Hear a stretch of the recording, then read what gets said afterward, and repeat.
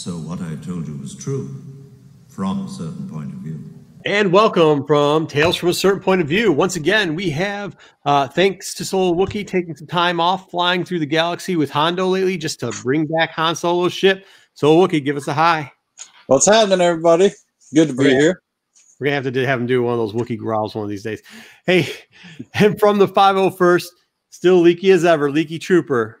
What's going on? Hey, guys. Thanks for having me again. Okay, and I am neither. No, we're not gonna get into that because Sleepy John made fun of us the last time. This is the reshoot for Obi-Wan. Originally, it was with Sleepy John. Obviously, Sleepy's schedule's busy, so we brought on Leaky Trooper. He's a regular now. You'll see him all the time.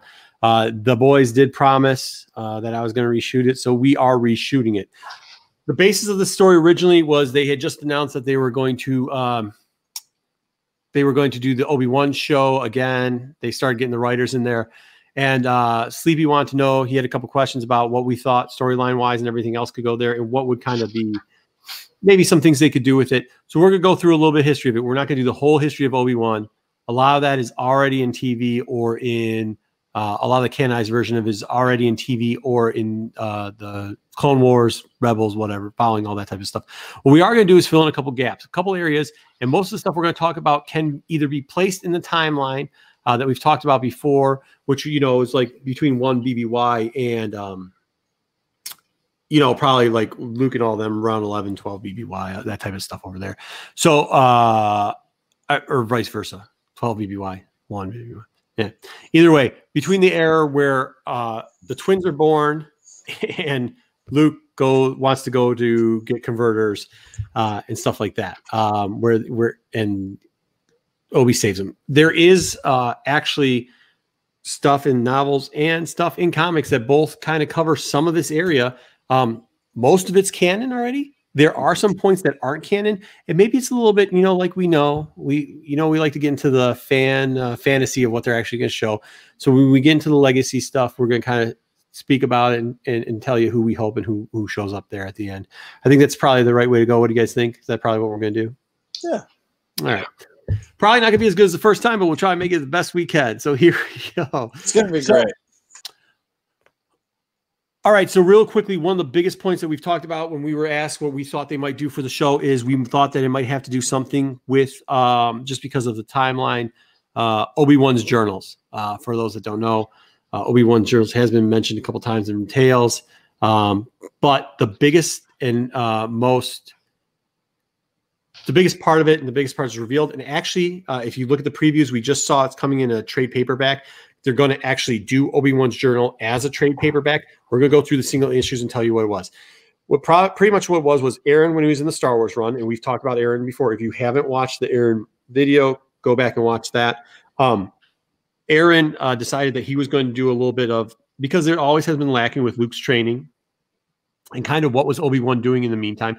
Aaron decided that every once in a while, at the end of every story arc, he was going to start filling in that kind of thing. It was just going to be like a second portion of the story. It wasn't going to take over the whole thing, but it was very popular at the time, and it did start taking over some of the other books.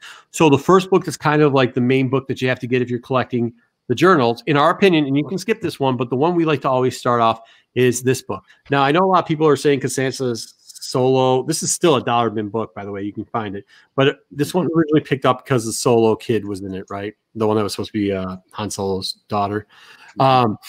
But what it also has in it is there's a Boba Fett and Luke Skywalker storyline in there. And they send Boba Fett out to try to find out this guy. And because it's post blowing up the Death Star, Darth Vader sends him out to try to find out this pilot that blew up the Death Star. Who is he? What's going on with him? Where is he? And Boba Fett tracks him down to Tatooine, tracks him down to Obi-Wan's hut. And he actually almost blows up Obi-Wan, right, Wookie? He like shoots the cavern and blows it up in a fight or something like that. Yeah. But the more important part of this, besides a cool fight with Boba Fett and wait, that's not right timeline though. After they blow it, because Obi-Wan's gone. Yeah, Obi-Wan's gone already. So it's after they blow up after he disappears on the So what happens in this book is Luke Skywalker flies out to find Obi-Wan to see any guidance. He flies out to the shack where Obi-Wan on Tatooine used to live to try to find any guidance. Right, While he's and Obi-Wan is gone. He's not there. So if that was confusing for anybody. Yeah, right. So and at the time, Darth Vader's like, who's this hotshot that just blew up the Death Star? And by the way, the Millennium Falcon, once again, because the story of Star Wars is truly about Han Solo, who knocked Darth Vader away, that allowed Luke Skywalker to get a lucky shot in. Says, well, I know I can't mess with the guy in the Millennium Falcon. Let's go find this other kid who blew up the Death Star. So he sends Boba Fett there. Boba Fett and Luke Skywalker get in a little bit of a fight, and then he uses the rocket to blow up Ben's cabin. And when he does that, read the book. Pretty much Luke finds the journal because it falls out. It falls out of its hiding place, and that's the beginning of Obi-Wan's journals. After that, like I said, Aaron's like, "Oh, this is kind of a good idea," and I'm glad he did. So he starts getting into Obi-Wan's journals. Now we have 7. 7, by the way, just has so many covers. I mean, there's just so many. There's this. There's actually a sketch, black and white. But this is kind of the early stages and era of Marvel and their variants and coming out and going, hey, we could have multiple covers for the same book. And all the books at this time really started to have a lot more of them. So this is one of Star Wars where they really, it was at this time, the variants started just, a little while before this, but this is when Star Wars really started hitting the variants hard. This was kind of when you started going to Diamond, the Diamond Summits, and people were just killing Marvel over how many, because I mean, variants had already been a game at that point, but how many there was coming out on this. Well, and that was a trend with Marvel itself, right? Like, I think all of the comic publishers started doing all these variants. Right.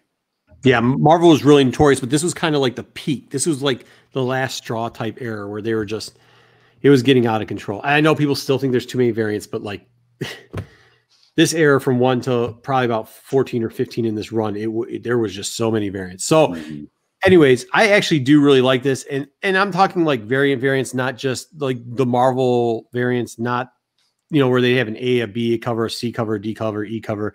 Then they'd have the 5, the 10, the 15. I'm not even talking about also on top of that, all the store variants, like the PGX variant that they have for this, the, what's their name? What's Book of Millions? Cause they don't call it here. It's Second and Charles, but they call it Books of Millions or whatever.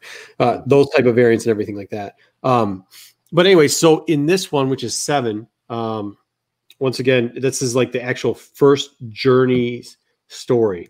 And it's kind of funny.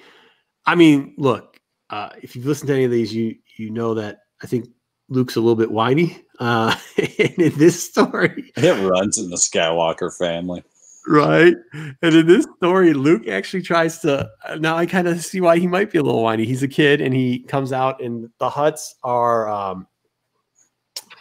Jabba the Hutt has organized a crime family type group, and they're going out there and they're like pressuring the moisture farmers, and they're kind of stealing everything.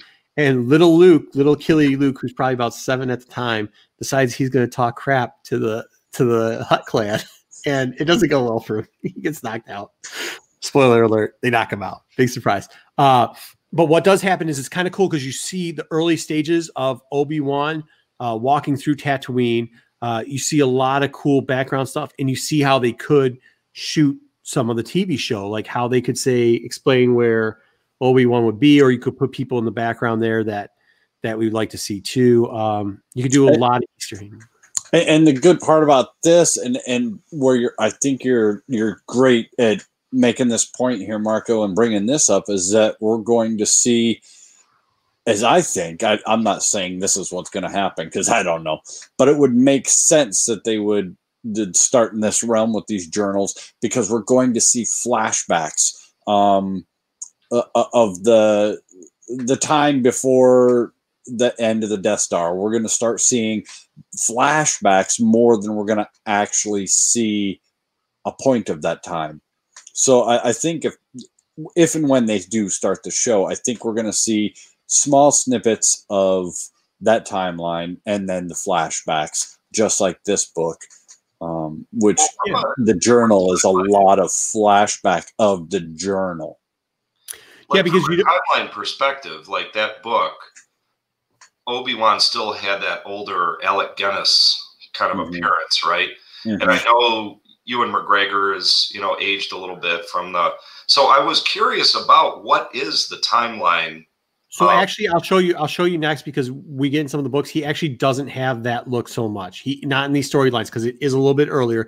Like I said, you're looking at like, you got to think it's like when Luke, it's going to be, he's still a child. So 7-18, it's going to be around 11 and 12 BBY, right? Like that's where we're looking at really here. So he's going to be, so Obi's probably going to be in his 50s ish, and that's Hewlin.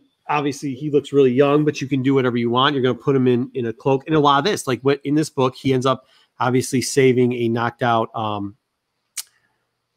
Luke. And once again, he has to, now this time, because in Tales from a Certain Point of View, they do talk about how he showed up and tried to help out before. And of course, Uncle and Aunt were like, get away from here. Don't ever come back. We don't want you around here. So this time he just takes a passed out Luke and like throws out doorstep. Deuces, I'm out, bro. So, I mean, like, it's kind of crazy, but it's kind of cool. Like, the journals are really a good storyline. If you don't want to buy the singles, which, like I said, you can find most of them in dollar bins. If you can't, then get the trade paperback. It should be coming out soon enough. If not, probably the week this airs, probably in a couple weeks that airs. After that, and this is where we're going to start seeing kind of like what you were talking about, Leaky. There we go. So this is the Mayu cover. Mayu starts doing the art. I think he does it for like this whole arc. And there's some cool covers in this as well. Key points. Sean Penn there. So yeah, so for those that aren't familiar with Mayu's art, he tries to do this realistic type art all the time.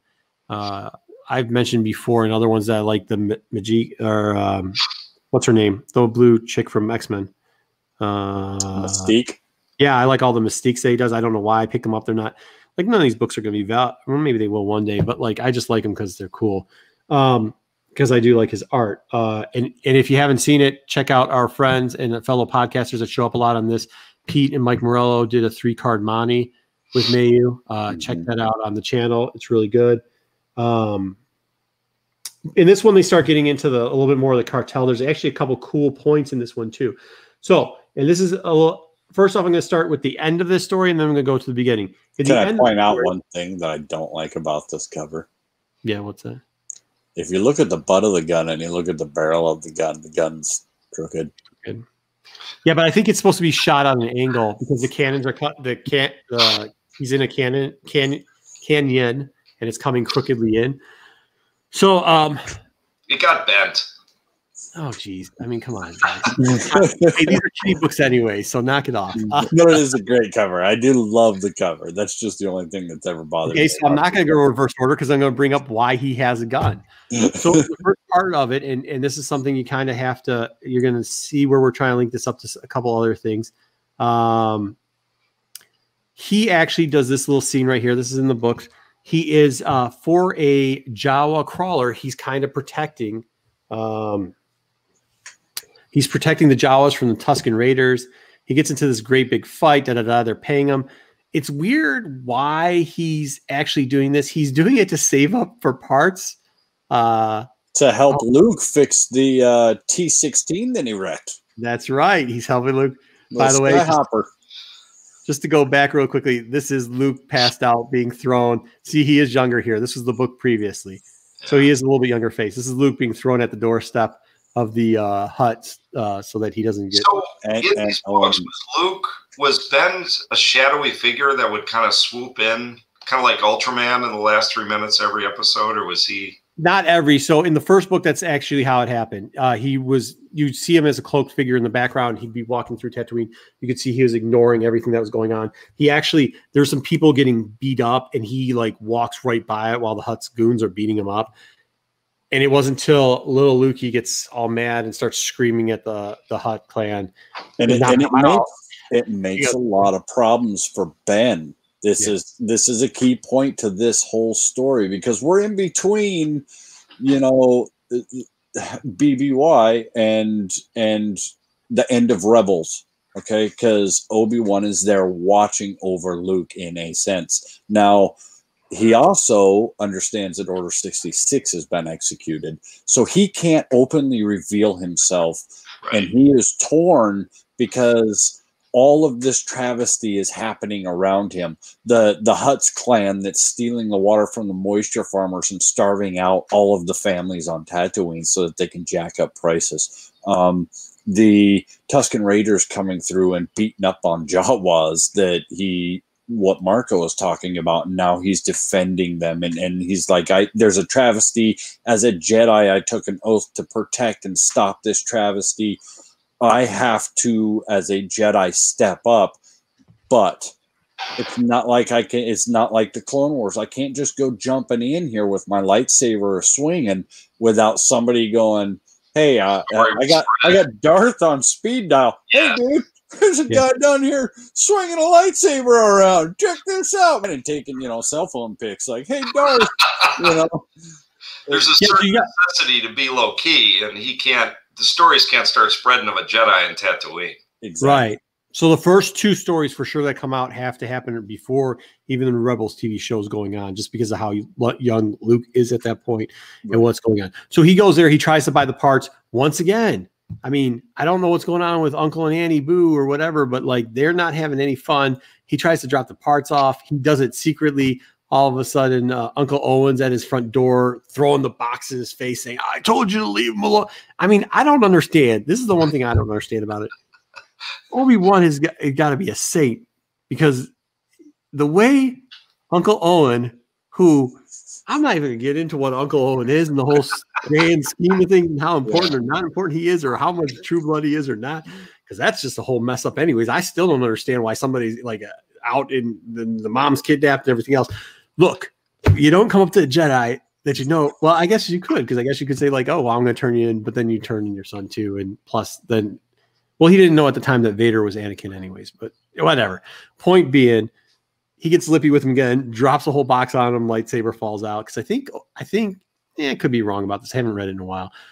I think Ben Kenobi put the lightsaber in the bottom of the box of parts. Okay, so, but after that, we'll go to the next book in the line, because like I said, they were all arcs, so there's going to be a little bit of a number mess up. Oh, I didn't talk about what happened at the end of this book. So at the end of this book, there's a scene with Jabba the Hutt in it, and because somebody beat up all his workers, he decided to hire Black Canasta. We all know who he is, correct? Mm-hmm. If we don't, we'll show a picture of him real quickly in the next book, because that's when he shows up next. And actually, it's really cool because you kind of get to see how Black K is like a BA, dude. Like the Hutt scene's really dope, dude. So it's a cool book to get.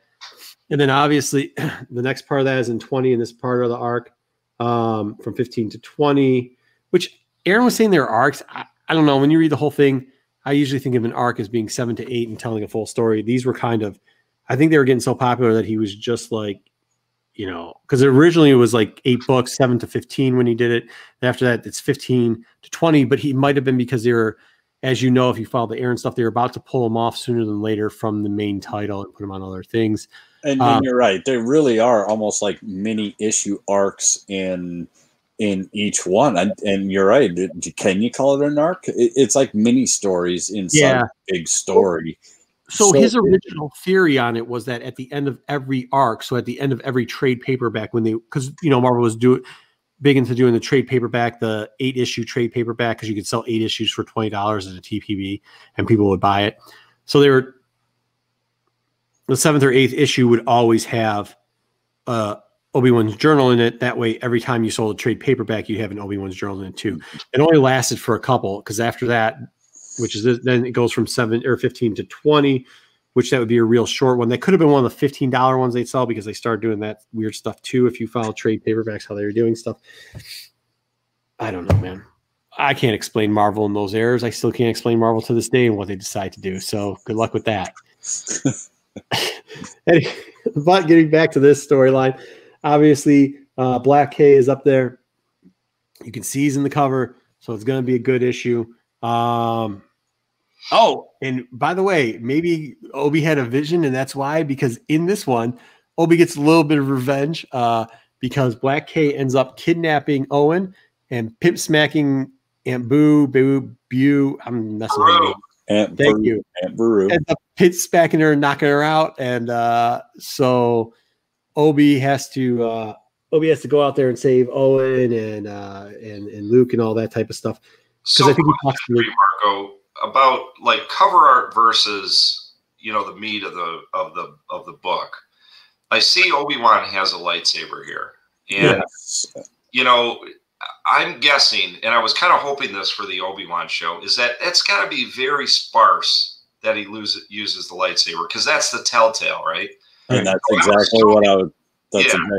And so that's exactly what I was just talking about. Is so this book in particular, is this just a cover art? He's using the lightsaber to sell magazines, or does he pull it out in the book, which basically tells me Black Canasta has to die? So no, he cannot get the information back. He doesn't die. Black Canasta. I'm not gonna give away this whole book because it's the whole book that goes through. It's really cool. He does not die.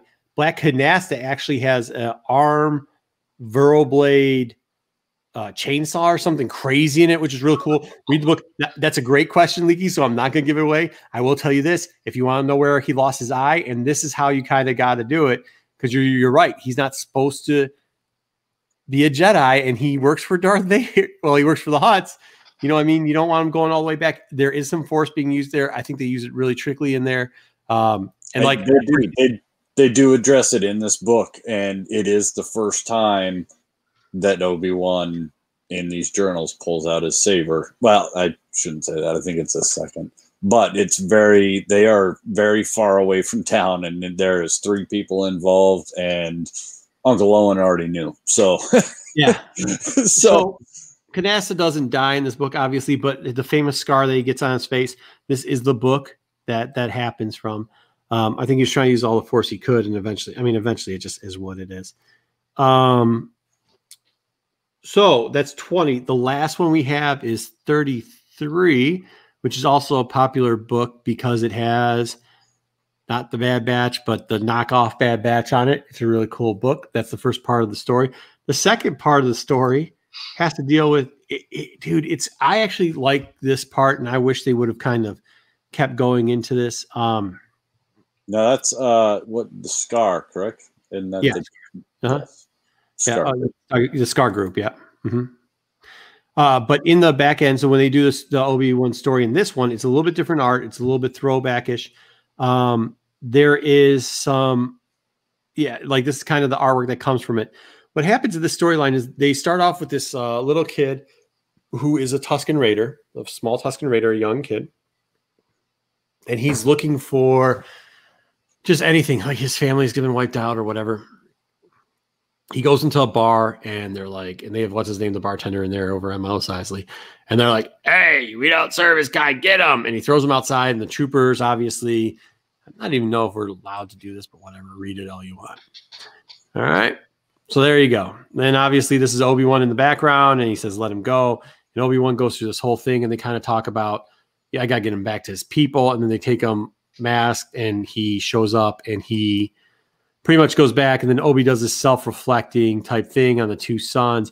It's really cool. It's really, I don't know, deep at the time, I guess. I don't know. I think it's just kind of cool because, like, it's introspective. It shows that here you have this Jedi that can't reveal he's a Jedi. He has the torn juxtaposition of being on Tatooine and protecting, but not being able to protect. And then he saves a kid, and he has to do the Jedi mind trick to make the stormtroopers like not really realize they're dealing with a Jedi, and kind of, they placate some of that. They kind of give you that instance without saying it. They kind of so it infers too. If you read, I don't know what Solo, how you felt about it, but I don't know if he was doing mind trick with him or not. It doesn't say for sure he was. It was kind of like placating on that. It also placates earlier. Yeah. Remember, he was killing off all the Tusken Raiders in this one. Yes. But and in that one, he's very much using the mind blank the Tusken fighting. Oh, geez, what are they called? I almost made a horrible mistake and called it a batleth, and Marco would shoot me. No. You're right. Star Trek reference. And he does make sure to use that instead of his lightsaber. He does. they kind of implicate, when I was reading them, it kind of seemed to me like they implicated there's a time or two where he's very much using some of that, like, these aren't the droids you're looking for, kind of mind Jedi trickery and staying hidden that way very much. Yeah, like I mean, Gaffy stick. Gaffy stick. Thank you. Yeah, so he does get the yes. So I think you're right. I think even when the Black Hay thing happens, where he loses the eye, I think that, I mean, that's the Force, but they kind of hint that maybe he wasn't using the Force, maybe he was using, you know what I mean? Like and the same thing with the Troopers. Maybe he was using it. Maybe for you to read. One thing I'm hoping about the show, there's got to be subtlety, right? If they were to use the mind trick every week, you don't want it to become like the repetitive. The plot, yeah. So that's why we think a lot of the journals will be a lot of the blueprints. Maybe we won't do it word for word, but we do think it's going to be a lot of the blueprint for it because, like, it's a great way to explain all that stuff and you've done it before. But some of these things we want to link back over too, because I think, as we've seen before, they kind of recreate some of the legacy stuff in there too.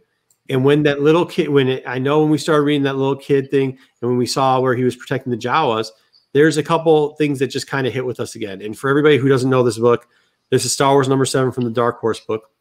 And inside that book, there's a guy named Het who leads a bunch of Tusken Raiders in, and he ends up raiding a Jawa camp where they're trying to resell stuff like weapons and stuff like that, and he goes in there. The important part about Het was that he was originally a Jedi. He was a Tusken Raider Jedi that left the Jedi Order to go back and help serve his Tusken family. It's part of the Aja Singh, Aurora Singh, Hunt for Aurora Singh storyline later on in DK, which is a really good storyline. Really cool stuff happens in there. But one of the biggest parts of that is a character that we know, we've heard a lot of people want to come back. Okay. And there's a reason why. I think in our groups, we're all been excited about this guy. We all hope that he's coming back. And it's Het's kid, and his name is Ajara Het. That's not what everybody knows him for. But he ends up in this book, which is 10. And this is kind of like in the other books, like he could be one of these guys here. Who knows? That could be him there. The guy in the blue could be him. The guy, they all look the same. But realistically, in this book, this is where we first kind of see him. And the way we can identify him from all the other Hutts is not only is he named, but he goes and fights the, he uses the Force. Him and his dad go on this hunt. And in the Jedi in the background is kind of telling him, like, oh, we'll get him. And he's like, no, my son. So he doesn't have a shirt on. So when he refers to him, it's him because he doesn't have the shirt on. You can easily identify him. He ends up using the gaff stick to go and kill him because that's what you're supposed to use, not a lightsaber. Because our buddy over here with the big head wants to tell him, and I'm not going to mispronounce that Jedi's name because it's 3 portions of ID. Yeah. He's like, no, we'll get him with the lightsaber. And Old Man Het is like, nah, my kid. Which is funny because Old Man Het's name is like, if it's Asharad Het, Sharad Het is the old man's name. And they just put like an A and a parenthesis and I think an R in front of it, AR, and which is really weird how they did the names on that, or Asharad Het, or however you pronounce it. So anyway, I have a Het question for you. And again, forgive more the newbie time.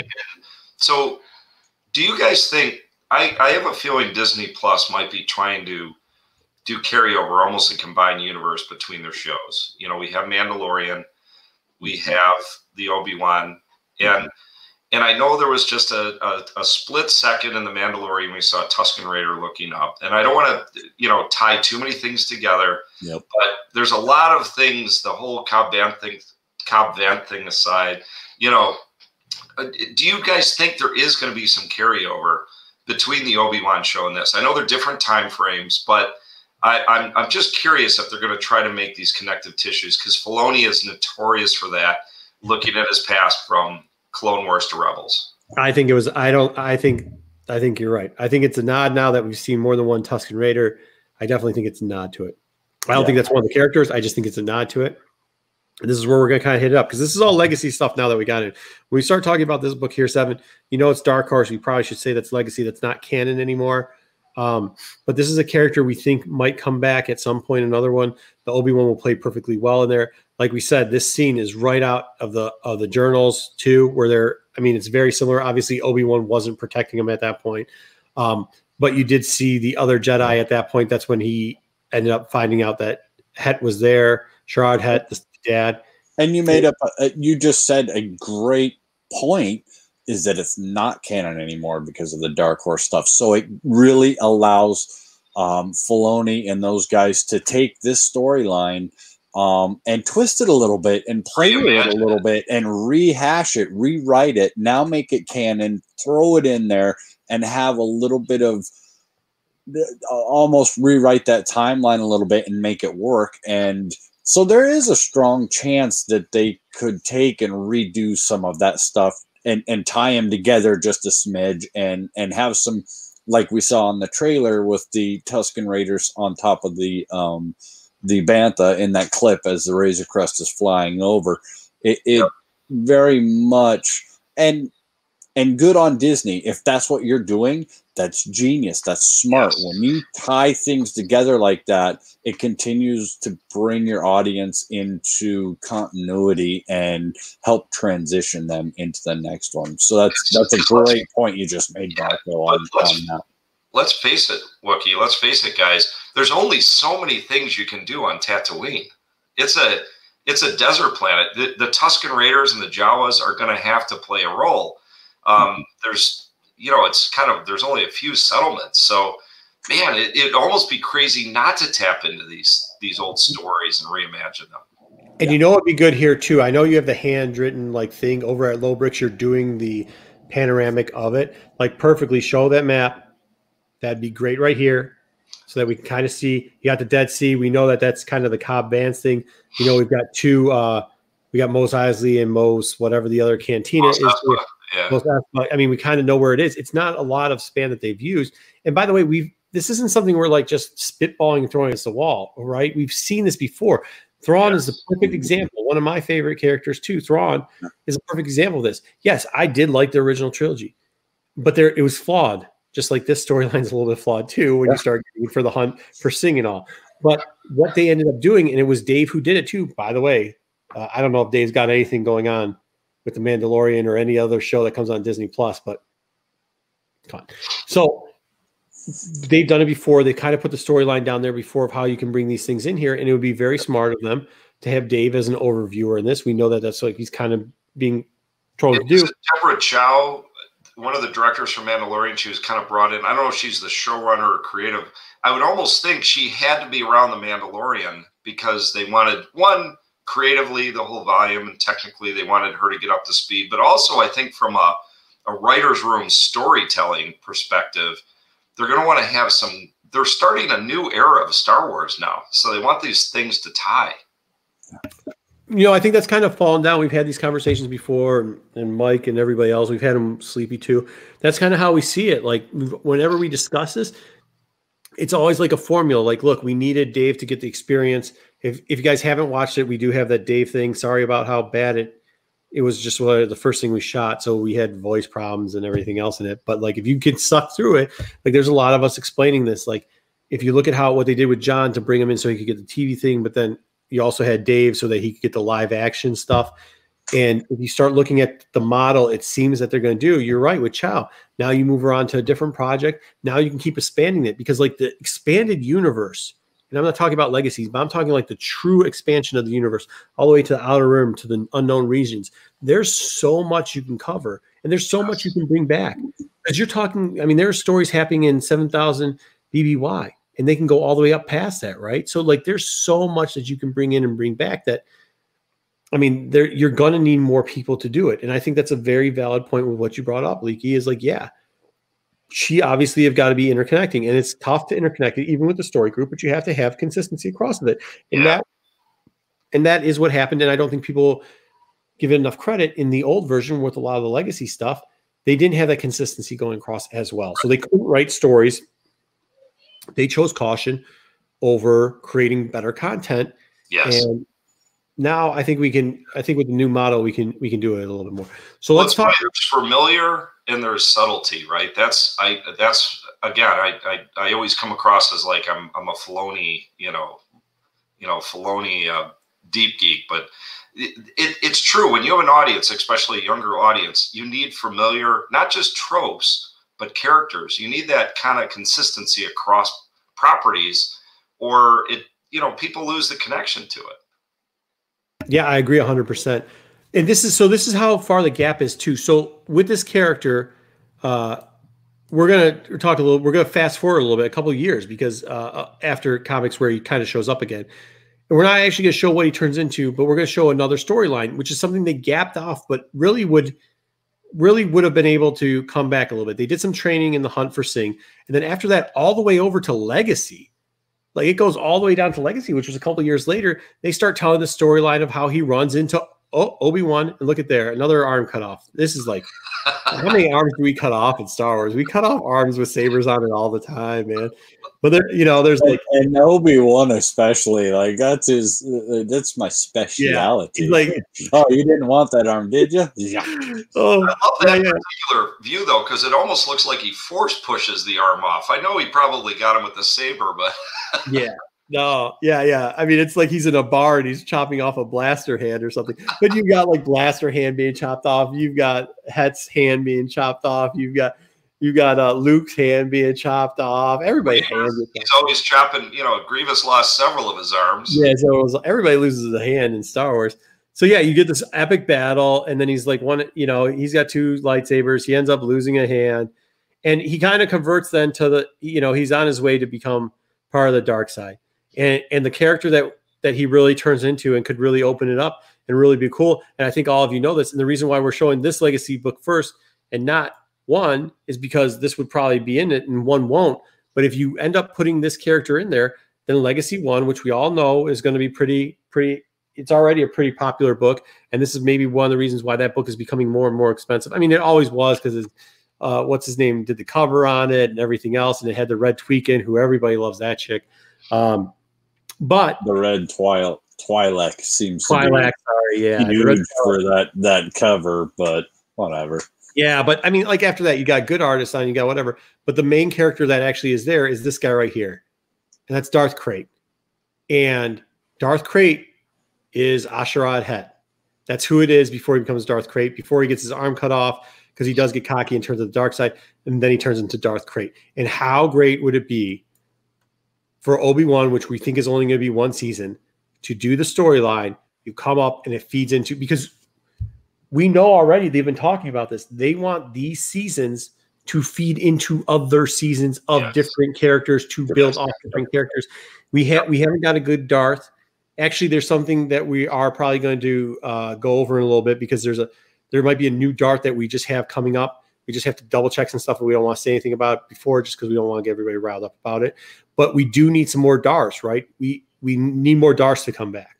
We really do. And it's not that we need more Darths, because we have a ton of Darths. It's we need more Darths to come into the storylines, because they're already in existence and a lot of fanfare for a lot of them, but they're in other things. They're in the video games, they're in the comic books, they're in the the other placations of Star Wars lore. They just haven't brought them to the forefront of movies or TV shows yet, and so at some point we have to see them is the only logical answer. Two, and I'll say this, we had to reshoot the Obi-Wan, but I know another one you guys are always asking me about is to give the Darth history, because everybody knows the rule of two, but the rule of two, as far as Sith Lords and as far as the Sith experience, it's not very long. It's a very short period of time throughout history. The Darth Lord system, the one Sith, the Sith Kingdom, all that stuff was a lot longer and went on for a lot more than the rule of two. The rule of two is very short, and I think they're even shortening it, because if what's about to come up, which I think it is, and like I said, we'll make a video for it. It's probably not going to come out for another 3 or 4 weeks, because we don't want to jump the shark on it. But like, if I think what they're going to do is what they're doing, they're showing us that the rule of two is going to be done. We're not going to do any more rule of two, which I'm fine with. Like, because if you've ever read a lot of that stuff, like the rule of two didn't make much sense anyways. How they try to explain it in a lot of those videos, that rule of two thing, there's always, because there's like, there's rule of two, but somehow Darth Maul is running around. So he's a Sith Lord, but he's not the apprentice anymore. So he's not technically, Like that stuff doesn't make sense. The Dooku thing, and then you have Dooku and Grievous and Aja running around at the same time. By the way, the Emperor knew the whole time was being trained in Dark Side of the Force. Yeah, and the Emperor. Even that, the Emperor at one point was training a bunch of other dark Sith Lords to take over for Darth Vader. Yeah. So how's that the rule of two? You know what I mean? Like, it's just really shaky. So I think if they can get away from that, because it was starting to go down that part where it was getting back into the legacy area where it was really becoming gray. I think if they can clarify some of this stuff, and I think Darth Krayt is a perfect example for that. Because, you know, once you start getting Krayt, you can start rebuilding something like the Sith Empire or the Sith rule, you know, Sith One rule, like that type of stuff where it's like there's a bunch of lords underneath them and everything like that.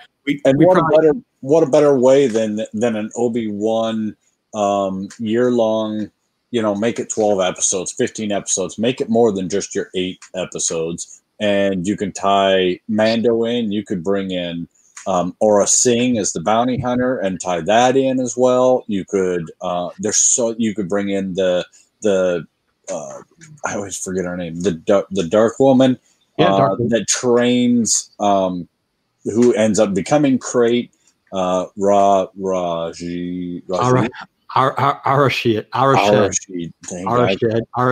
I even had a hard time when I was reading books because his dad's the same and his is AR. So do you guys think there's one of two ways they can go? And that's why I liked earlier when you were talking about the journals. There's one way they could go where it's like one story, like one arc, right? And I personally hope they don't do that. I hope it's not just an 8 episode, you know, pick a point in time in Obi-Wan's life when Luke's a little kid or something like that. I'd much rather have it like the Tales of Obi-Wan or journals where it spans across that entire, you know, 17 years of existence. And they touch on little pieces of it so you can get all the stories in. And I think from what we've seen with the storytelling at Disney Plus, I think it's more likely to lean in that direction of multiple stories, maybe with one arc, like a journal type thing that kind of bookends it. So I think it's like this. You see a lot of the stuff being mashed together in a lot of other areas. Like you're going to see, you know, the Cobb Vanth thing was originally taking off of a Dark Horse character that ended up stealing. We've talked about it before, who ended up stealing Boba Fett's thing. Now they changed him around and turned him in Cobb Vanth. And kind of modified him a little bit there. Like I said, we did the Thrawn thing again. Like it's very awkwardly similar how this scene in an actual Marvel book and what has happened over here is similar to each other. You know what I mean? Like it's very, you could easily combine those. So like if you do, and I do think, you know, the episode thing where they did Mandalorian 2, I think you're going to see another 8 for 3 or maybe 10 because they can arc that out better how they do it. But I think when they're going to do a one shot, it probably is going to be a 12 to 14. And if you do a 12 to 14, you can go through there. I mean, that's going to be part of it. How many are they going to come out with? If they tell us 12, I think it's a very big possibility that they are going to combine the 2 stories because you can fit part of Outlander, part of Legacy into the journals. You can really, it really fits nicely in there and it makes a lot of sense. And we know, like we were saying earlier, being able to go back and forth in memories, showing his real timeline, but going back and showing memories will really allow a lot of that flexibility that they need to rewrite some of that story. Yes. And then, you know what I mean? Like they could go back and say, because we know Aaron likes to do a lot of this too, because if you watch the Aaron video, he does a lot of this where he drops something because he clarified it with the group. And then years later, he pops it back out, like when the Lando book where he did some stuff there, and then it pops out in like Star Wars 25 or somewhere around there. Like he's been known for dropping these little Easter eggs and stuff and coming back. Like how cool would it be if he actually dropped this in the Easter egg? And how cool if the little kid that I should have taken the picture, but you couldn't get a clean picture of it at all. So I really couldn't cut it out. But how cool if the little kid Obi-Wan was talking about here when he's young, they end up clarifying that that's eventually going to be Ashard Het gets a little fight with that, and then Ashard Het goes back, and then Ashard Het has flashbacks for a season. Then they do a specialty on him, and he has flashbacks about the Aja and why he's homeless at that, why he's a teenager at that point is because his dad was killed by Singh. Yeah. And then you have the Singh flashback because we know that's still an open-ended story out of also the Beckett comic book, but also the Han Solo movie that they've left open-ended, and people are screaming for that, just like they're screaming for the end of the Darth Maul stuff. I mean, like, don't get it twisted. They know what's going on. They hear this all the time. They're fan. That's the coolest part about it. Like, nothing to knock Lucas, man, because, you know, it is what it is. But I know he likes it because it's his baby, but like, how much of a fan is he though? Like, you know, it's crazy that fans are good at what they're doing and they're actual fans of this, where they're like, man, we get it. Like, we're going to hold this back, but we're going to give it to you. We just have to give it to you right. Like, I think that's like the best part about Star Wars in this era. Like, every time they keep coming up with something, I've given up on the like doubting what they're going to do. Right. Like that's long past, Marco, which makes a lot of sense thematically from where they're going forward with Disney Plus. Obi-Wan is the first of many shows, right?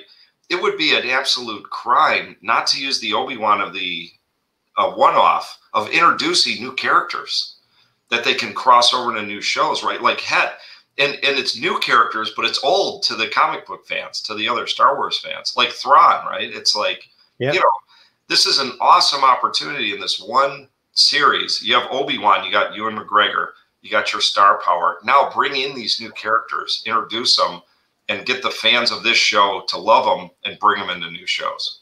And I wouldn't say they would do that, except for they've been known to do it now. Like, like, hey, look, man, look, as we always say, we have no inside information. This is kind of just what we want, but like, it's also kind of like what we've seen in the past them do.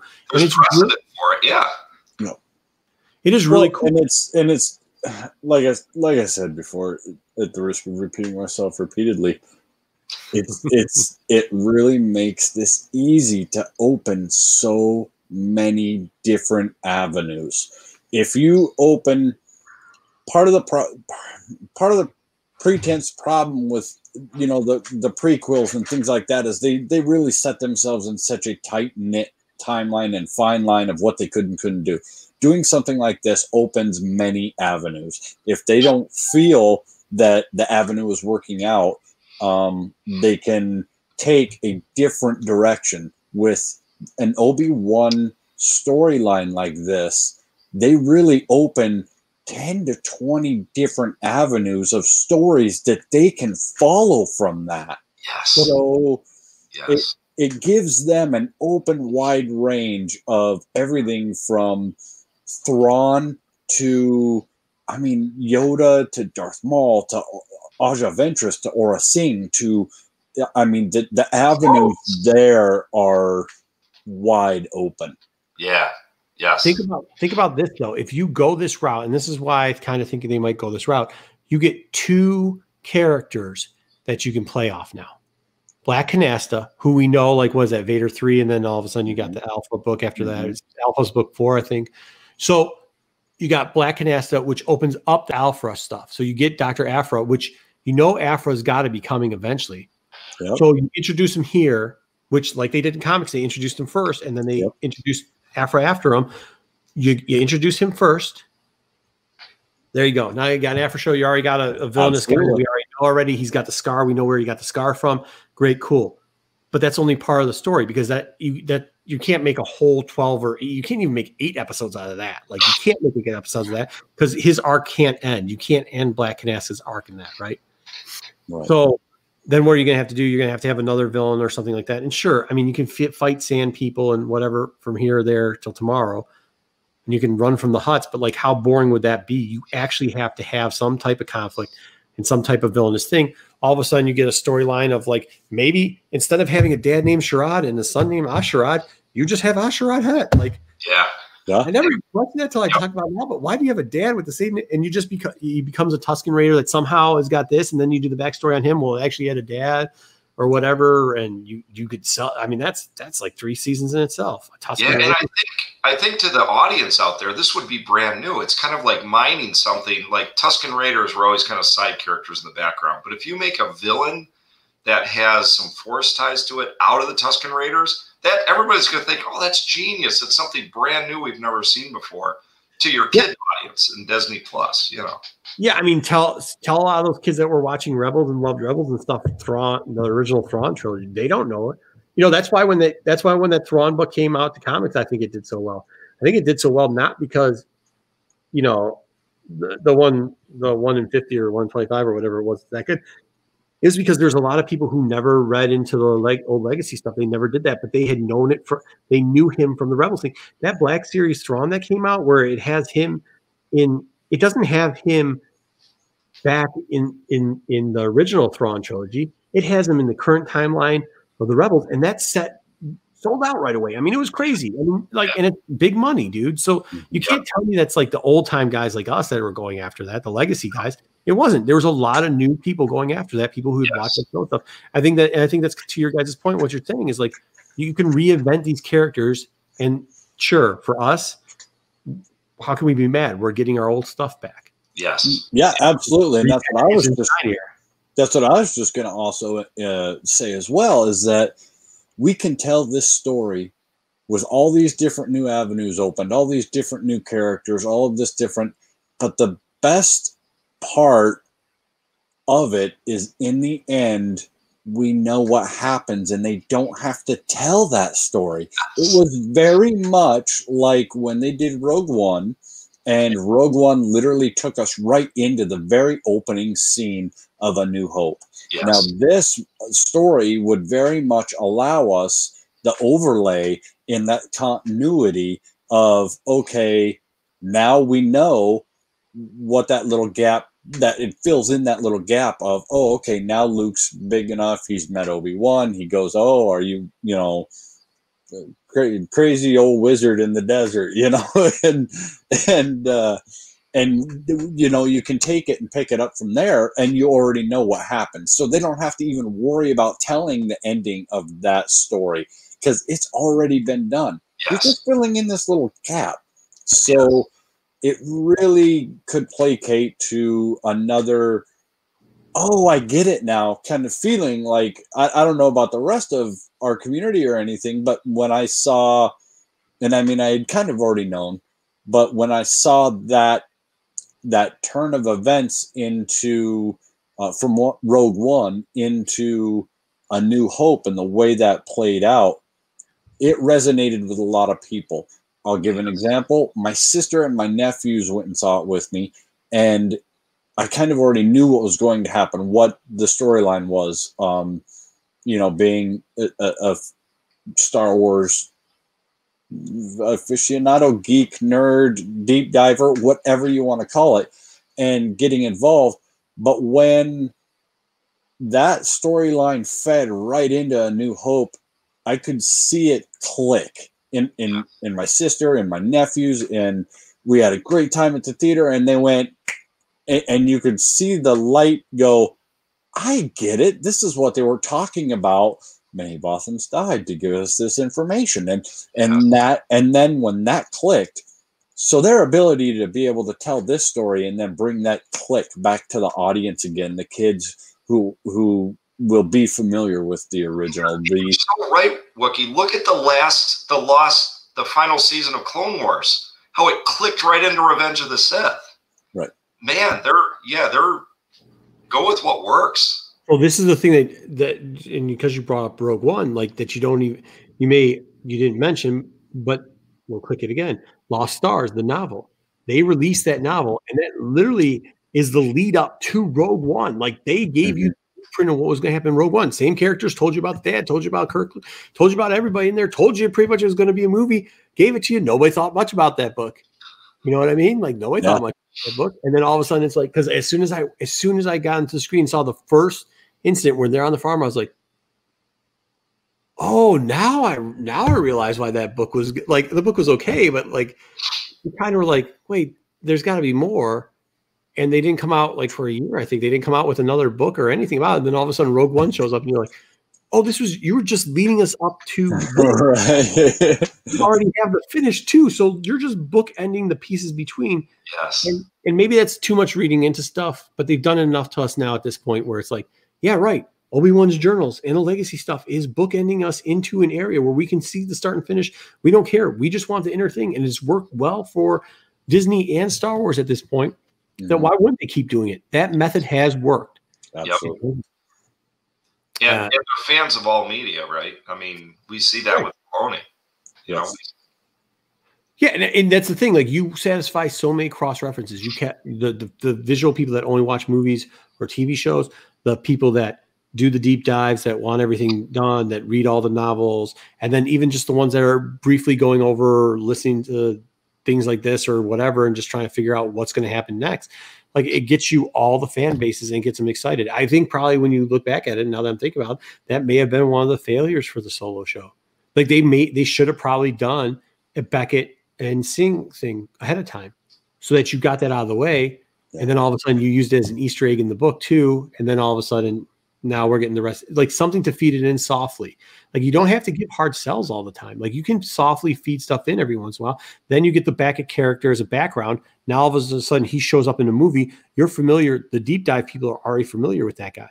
You know what I mean? That brings up a question I have. Like, now that the books have changed and they've gone from the Dark Horse into these new books, right? Mm-hmm. Are we seeing kind of hints of that in the new books, in the new, you know, the more the IDW, more Disney books? Are we seeing them mine some of the old stuff? Like, I'm just curious.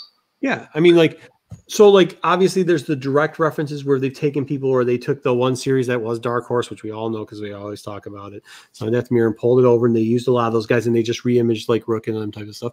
But you see, like, when they did Cobb Vanth in the novels and a couple other things, that they took the Boba Fett stuff over there. They took the character that originally it was, because we all know my favorite scene for there where Boba comes in. That's a Dark Horse comment in the destruction of twin engines, where Boba Fett's got the gun to the back of his head and says, like, oh, but I'm going to take you out. And he doesn't. Then he ends up paralyzing him in that whole story.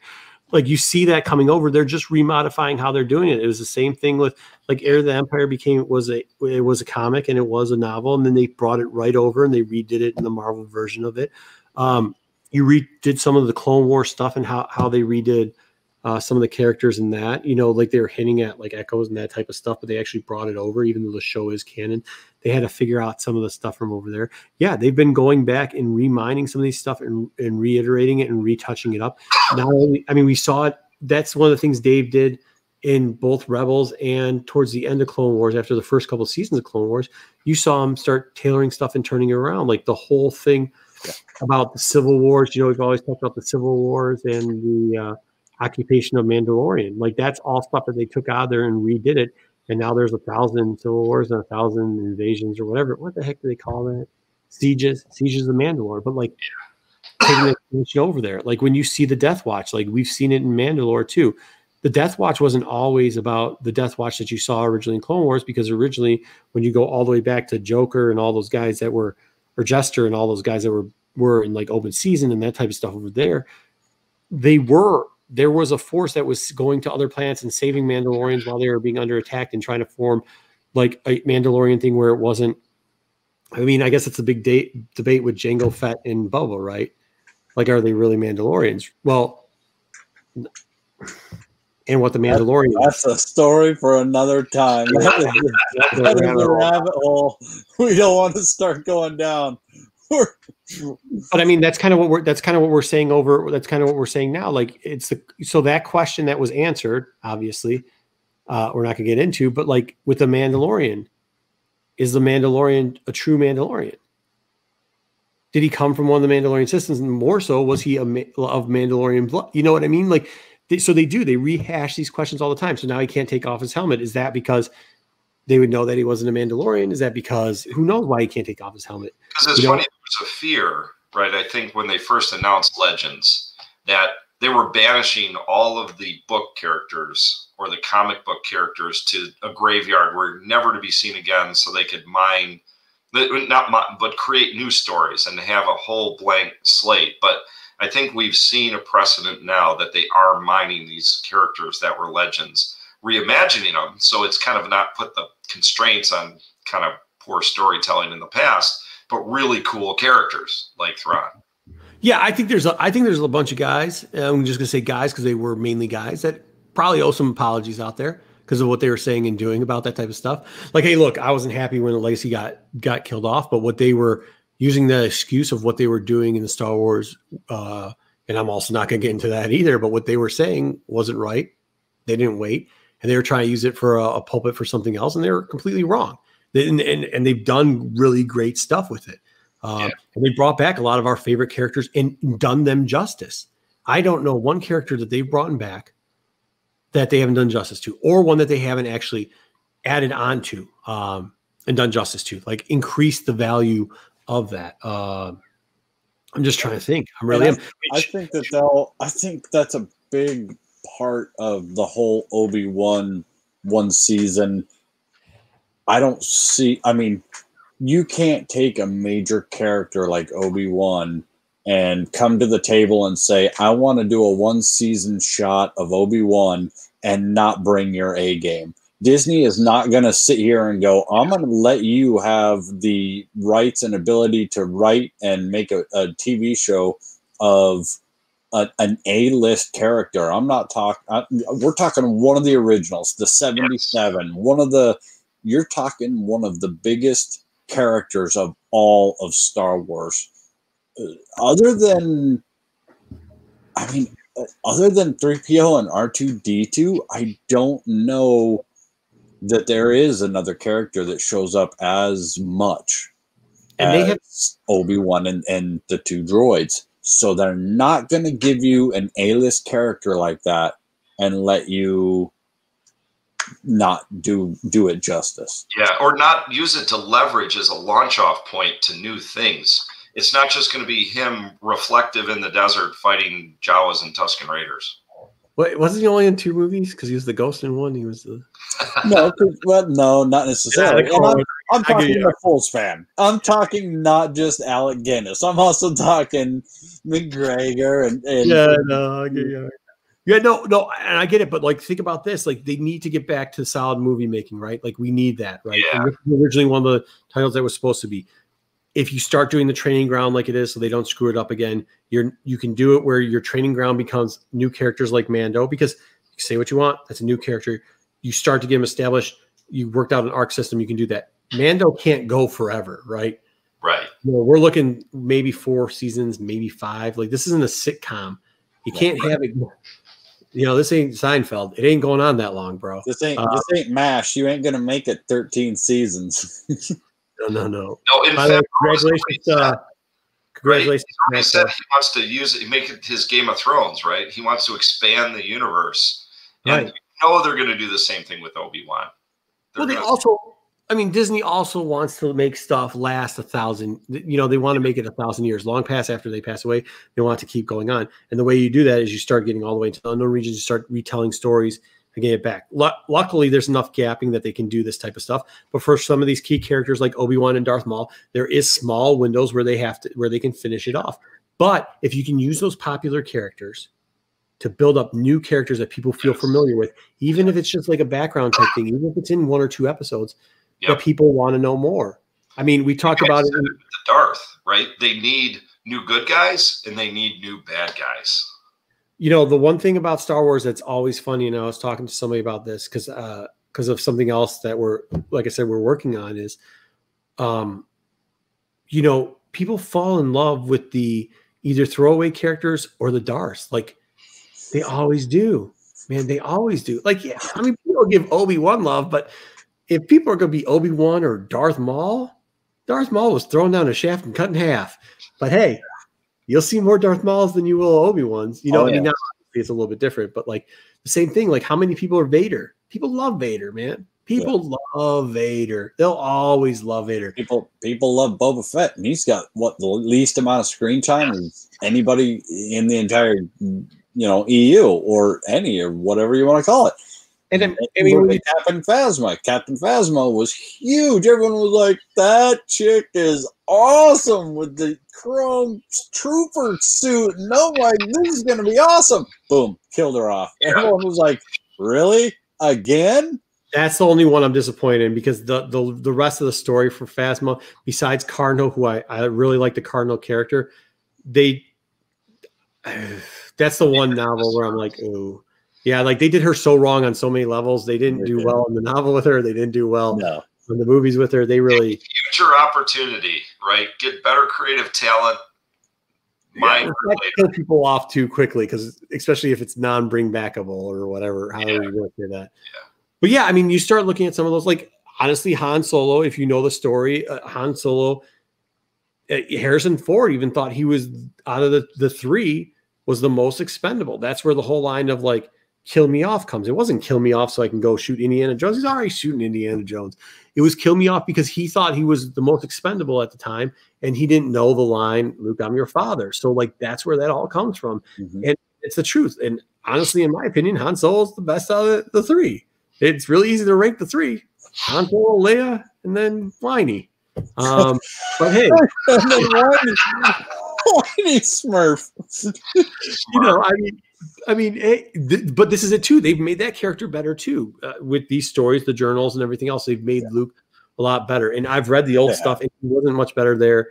There were some weird things they were doing with him, and I think they've done a really good job across all the platforms coming back. So I know I wasn't one that was hugely excited that they were doing things. I was kind of like, oh, let's see how this turns out. But I also wasn't one that was trying to stand on a soapbox and tell everybody not my Star Wars. So, like, you know, I think a couple of those people out there had other agendas. But to be honest with you, I don't know what you guys think, but I think they're doing a great job. I mean, look, you're wearing the child shirt. I got the Pops Boba Fett remake still on, which is a new shirt because they're still doing more stuff on him. What do we got?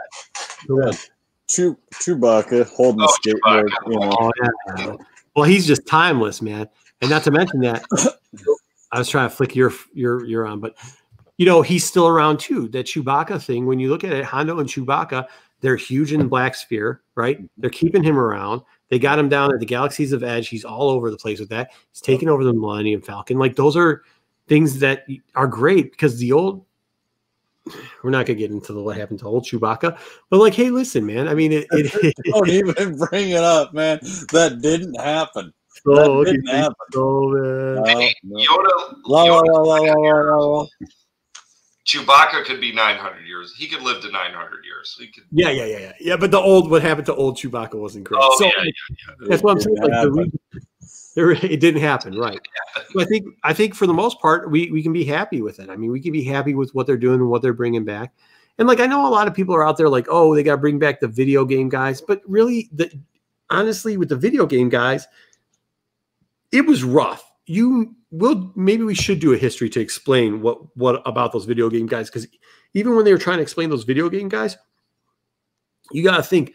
You had Raven, who was technically Ravencrest. They didn't even mention his name for a ton. And Ravencrest is actually technically the name of the group, not the actual person, kind of. And like, they didn't include that story. Those stories had nothing to do with Raven or Malik or any of that. All those stories had to deal with a Jedi Padawan who we'll get into some other time. Like, give us stories, like give us actual cross stories, not just like, oh, we're going to put a scene with one guy in a hood and say that's who it is. And it's so cool. Tie it all back together again. Yeah. Just, give us words, don't change it.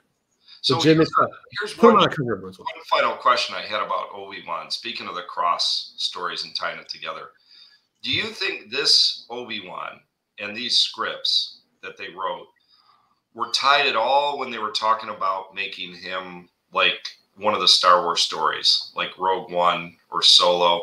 Or did they kind of throw that book out when Solo kind of tanked? Is this an all new Obi-Wan, all new? And that's what I'm hoping, and that's what I think. But I'm curious what you guys think. What do you think, Solo? Because I'll tell you what I think.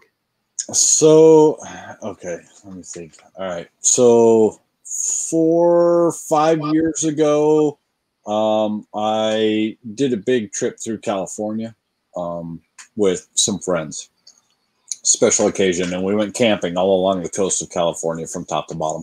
Anyway, ran into a guy on a tour, and he worked for ILM at the time. Now, originally, there was in talking to him and everything, there was an idea brought to the table. They had not announced it yet. They had not blah, blah, blah. And they said, look, we're talking about doing individual shows. And originally they had talked about doing an Obi-Wan story and a Yoda story. And here we are many years down the road, and it was great. I can't remember the guy's name, but if you're watching this, you're awesome, and thank you for talking to me. And I talked to him, and I talked his ear off. And later on, here we are down the road with Mando, and now they're revisiting the single Obi-Wan line story. So years ago, they had already talked about doing individual stories and doing episodes or one movie. They tried Solo, which, as we all know, didn't go over that well. And that's when they really changed their direction and said, okay, let's try series and kind of stretch it out and give a little more content, because the movie quick thing doesn't really work with our fans. And so a long time ago, they had this idea, and now we're starting to see after, and this was right before Disney had purchased and blah, blah, blah. So now they're really expanding and have found the team to do it. So I think it's two parts. I think this is how it works. One, the failure of the Solo movie had a lot to do with it. Number two, there's a lot of stuff that's come out since then too. You got to think like a lot of stuff that Aaron started writing was around that time. You also have to think that there's a certain scene from Darth Maul. If you've watched our Darth Maul video, if not, go to the plays, watch that. We tell you what kind of happens with a little bit of Obi-Wan thing in there. That has come out since too. So you've also reduced the amount of timeline that you can actually use to have a storyline. I think originally they were planning on doing some like flashback, maybe throwing some Clone War stuff, just all over the place. I've read some stuff. Like if you ever read the Collins original, the one that they were going to do for 9, which was really good. Colin Trevorrow, the guy that originally wrote the last episode before JJ decided to screw it up. If you read that script, and now there's like paywalls in front of it, or you got parts of it, really it was kind of cool what they were doing there. I think they got scared.